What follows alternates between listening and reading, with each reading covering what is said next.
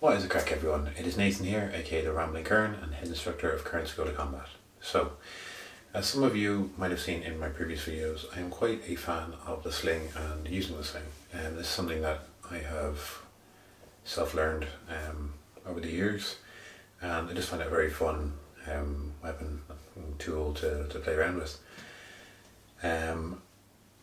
I probably first attempted to make one when I was probably 10 or 12, kind of in that age range, and I've continued to play around with them since. Every time I go hike or go to the beach or anywhere where I have an open area that I can play with one, I tend to use them. So the one I actually have is this one here, which you've probably seen in my Glen Malure video. Very simple thing, some braided rope, a loop on one end for your finger to sit in, and a knot on the other to go over and be held between your fingers like so. And then you have a woven pouch, which is just a split pouch in this one. As you can see here, a very simple little split pouch design, and whatever object you kind of sit in there will generally hold onto. Very simple to use, takes a bit of finesse to get used to it. If you load in your rock into the pouch, 1, 2, and release. Now, these appear throughout Irish history. However, we have a lot of very early references to slings. We have a few finds of slings, and then they kind of disappear. And yet they pop up every now and then, and it is a very interesting topic in my opinion, and it's one that's been asked numerous times in the comments for me to cover. So I thought this would be a nice time to start. So starting off with the very basics, there is 2 words in Irish for a sling. So there's basically 2 types of sling. And the first one, we have the word telem and tavel. So this is essentially this type. However, most of the references we have, instead of a woven pouch like this, the pouch tends to be a leather pouch. Now the other type that we have is often referred to as a cron tavel, or a wood sling, or a staff sling, or occasionally kind of a tree staff. It's basically what those 2 words mean, cron and tavel, or a tree sling. Now these 2 types are quite different in how they're used and the kind of purpose they have to them. So one is often called the shepherd sling, basically a pole with a sling on the end of it, and this can be used to sling much heavier, much larger rocks. And the smaller sling, like I just showed, generally kind of egg-sized rocks, especially for that size, is kind of ideal. And actually kind of egg shape usually works better as well. All the way up to your staff sling, which you have much bigger rocks that are used for kind of up to orange size. And we actually see throughout Irish history different finds of both of these. However, we don't really find the pouches, the main reason being, we don't really find intact slings. The main reason being most of these would have been like this, made from linen. And that does not hold up very well in the ground. However, we do actually find the actual pouches themselves. So we do have 2 examples. I have a picture of one, which I'm going to bring up on screen. Now, these slings were found in Dublin. They both date from roughly the 10th to 11th century. They were found on Southgate and Fishamble Street. Southgate, which is now referred to as Fishamble Street within that area. So you have 2 of them, one which is plain that has 4 vertical slashes, and the other which is 6 longer vertical slashes. And as you can see from this, they're kind of diamond shaped with these vertical slashes down it, with a little fold on each end for a string or a cord to basically sit in and be lashed onto.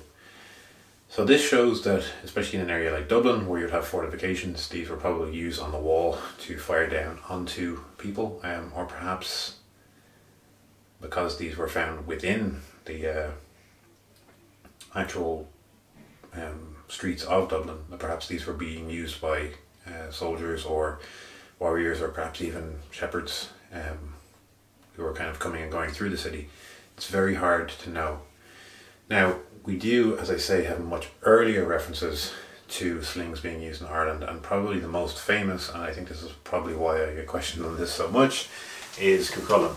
So for those who don't know about Cuchulainn, he was and is kind of one of the most famous warriors within Irish mythology.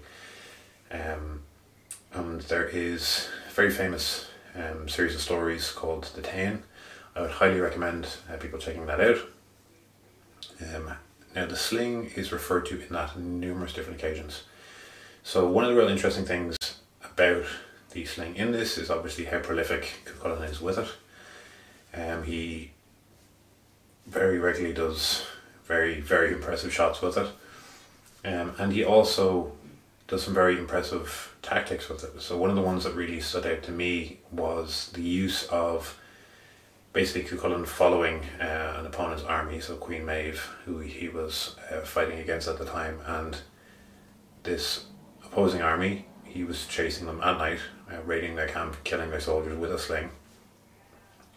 And how it is described is they put out all their fires, and he was basically using the outline of them with the background of the stars to sling them and kill them. Really impressive, really clever use of the environment and the terrain that he had available to him. Now, as we get into the Viking period, we do start to see a handful of references to how the sling was kind of viewed as this Irish weapon, and the bow and the throwing spear were kind of viewed as this Viking weapon. Now, this is probably isn't something as simple as it's a cultural thing for one group and not for the other. Chances are this is more so a societal thing, depending on your rank within society. And this is actually something that we see referred to with Cuchulainn, that when he was young, he was basically told that he shouldn't learn to use the sling because it's kind of beneath his social rank. This is probably quite true within the period when the Vikings start to appear in Ireland. So just something to kind of take into account when you're kind of focusing on that. Now, like I said, apart from those two finds within Dublin, we really lack a lot of information about slings in Ireland, what they look like and how they were used. So if anyone has any further information on that, and this is now my request to you guys, if you can help, because it is a topic I would love to dive into further. I would love to make a number of slings and I would love to test them out. And as you've probably seen me do some throwing with the sling that I showed you there a minute ago, I would love to test out some of the things that are referred to in the various different Irish stories, and basically just kind of see how the designs and types that we have referred to kind of hold up and how they are used in actual warfare. So the sling does continue on throughout history. There is much later references in other parts of Europe. Did find one in the 1500s for their use in France, and obviously the staff sling actually continues on for quite a while and seems to be quite popular. I imagine for siege warfare it's very popular. Just for those who aren't really too sure what it looks like, kind of think of a trebuchet arm but held in the hand. So the sling, rather than being held in your hand, is basically one end, which would be this end, the knotted end, is pinned onto the top of the staff. This end sits over a hook like this. You wind and wind, and then when you're ready, you pop this on, pop your stone in, and then when you're ready, you fling the whole arm. This comes off, and away goes your stone. Now, like I said, one of the interesting things that actually we see in both Ireland and the UK is areas where slinging stones are actually produced. There's one or two of these I actually would like to try find, because there's one not far from where I am in County Wicklow. And basically these are stones with a number of circular indents put into them. Now the theory is that these were primarily used for producing slinging stones. Basically, this was an ideal type of stone. People would hollow into them and use these stones for slinging. Now obviously we have, as a result, a large number of slinging stones that have been found. And these are very specific, usually, like I said, kind of egg-shaped. Some are circular, some down to kind of small egg size up to kind of large orange size. You find quite a few of these in around chronos as well, kind of leaning to that tendency towards them most likely being used quite a bit in siege warfare. As I mentioned, that seems to be the predominant style of warfare in Ireland during much of the medieval period and a little bit before it.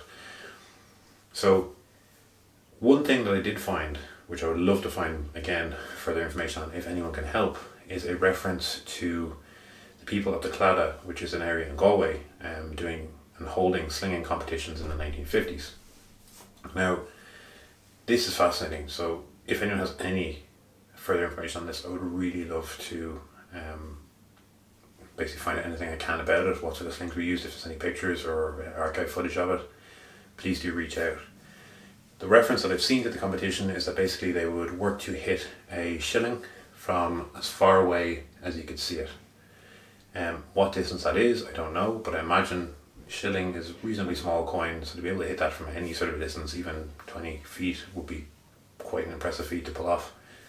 But very interesting that the use of the sling maintained its way all the way up till that point.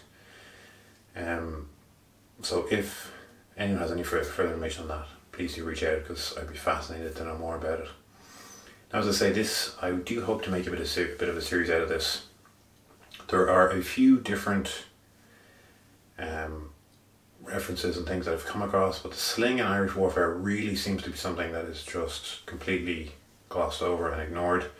I think it's one of those things within history that people kind of become enamored with the bow and with swords, but also they survive because arrowheads survive and sword blades survive.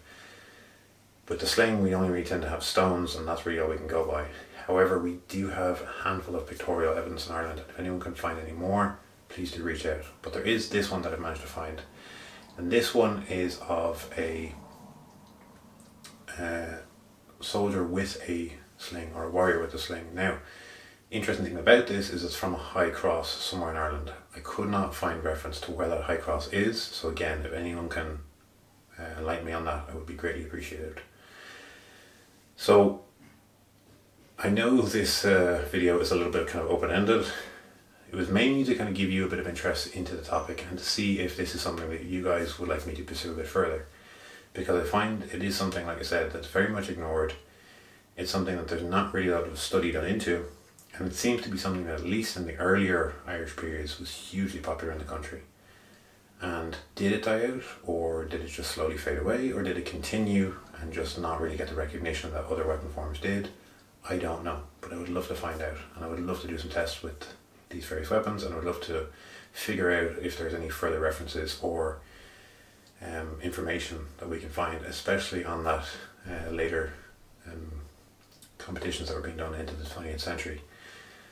So if you enjoyed that, and if you want to help me out and sponsor these future endeavours, I do have a Patreon. You can donate as much or as little as you want. Anything really does help. Please do like and subscribe. Everything like that really does help. Once again, thank you for watching. Channel's grown immensely, way past anything that I expected, and I really do appreciate it. Thank you very much, guys, and slán.